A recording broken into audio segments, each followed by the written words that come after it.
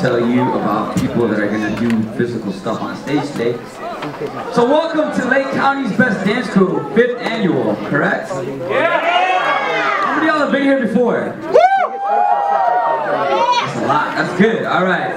So if y'all are just joining us, we've had a lot of dope performances so far. We have a lot of amazing and talented and wonderful judges that are in the building tonight.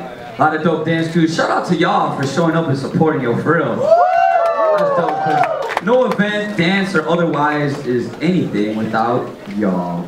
Yeah. So, moving right along. On to our 4th competitor for the evening. The returning B-Boy group is back and ready to claim the title of Lake County's Best Dance Crew 2014 champions. Someone's like, oh my god. Wait, are all the Filipinos back?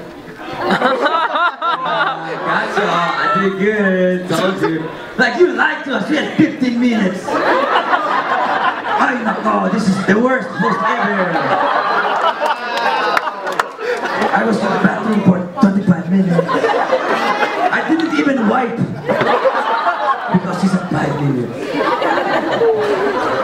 Use Tapo? That's gross, bro. She had no shame in saying it. She was like, yo, I use Tapo, bro. Where you got it? My thermos. Here it is. I carry wherever I go. It's always with me, like sweet baby Jesus.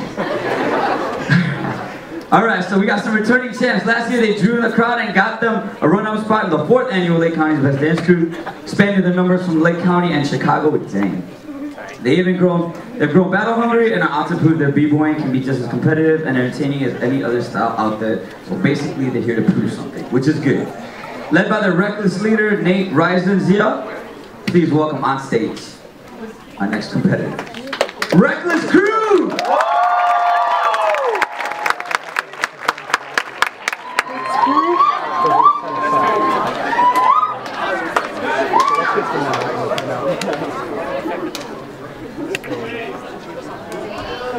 Awesome.